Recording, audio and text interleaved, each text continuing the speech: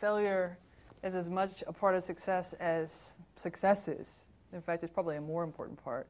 Abraham Lincoln said, it's not whether you've failed that concerns me, it's whether you're content with the failure. So expect that you're going to fail. I mean, don't be pessimistic and, kind of depressed about it, but expect that along the way you're going to make mistakes. And I certainly have made my fair share. I think, a couple of things that I probably underestimated when I was in college, the whole work-life balance thing. I mean, you guys don't really think much about it now. I mean, because it's unlimited time and unlimited energy is what you have right now. I mean, you're living on adrenaline, right? Adrenaline and candy or junk food. Yeah, not all of us. But when you get to become, my age, which you don't need to know, but when you're over 25. You mean like 27? Yeah. Things change.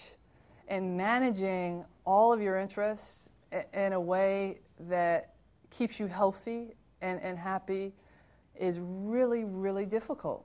I mean, there's so many things you have to say no to. That's the word that you really want to get practice with while you're in college, just because you're not going to be able to do everything that you want to do. There's not enough time in the day.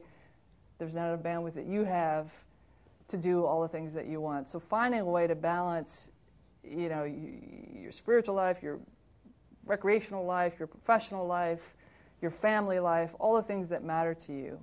The sooner you get practice with that, the better, because you're going to have to make some really difficult decisions and trade-offs as you mature in your career. And I guarantee you that will be one of the things that you struggle with the most.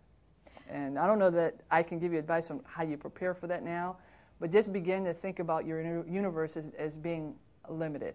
It's not unlimited. You don't have unlimited time. You don't have unlimited budget. You don't have unlimited resource. It feels that way when you're 19 or 20, but you really don't have that. So start making good decisions, time management, budget, etc. Those things will help you.